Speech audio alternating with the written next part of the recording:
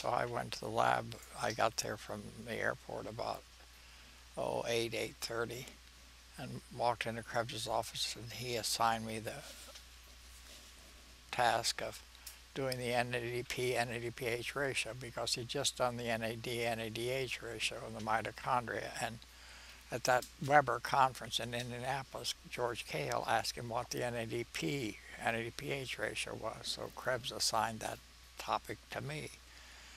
And he got up after he gave me an assignment and wanted me to start to go to work. And I said, look, I've been up all night. I'm not going to go to work. So I went home and went to bed. But he expected me to go in the lab and go to work. No. First year, he'd talk to me. It was very nice. But we never talked about the work. We'd talk about all sorts of just general topics. He was very nice. And it was only when I brought him the answer that, and he didn't think the answer was right.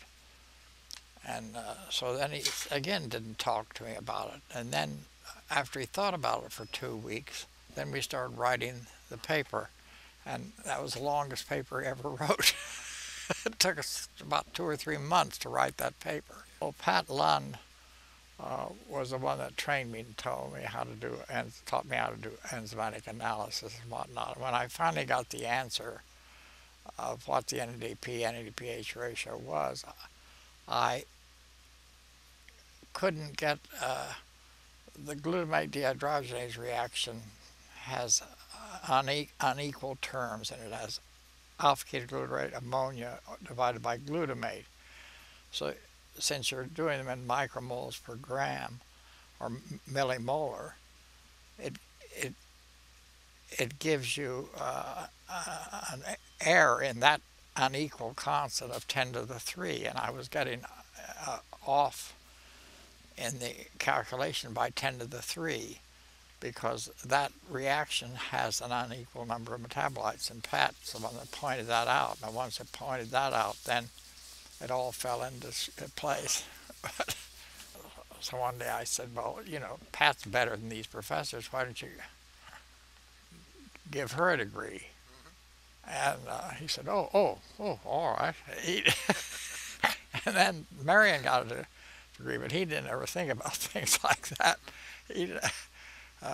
But he loved his 2 girls, and he would, if he came in the lab, he'd go sit and talk to them rather than the professors, because he liked talking to the girls, not the professors.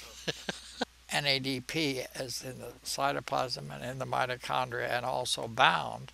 It's a total measurement of something that has no thermodynamic meaning.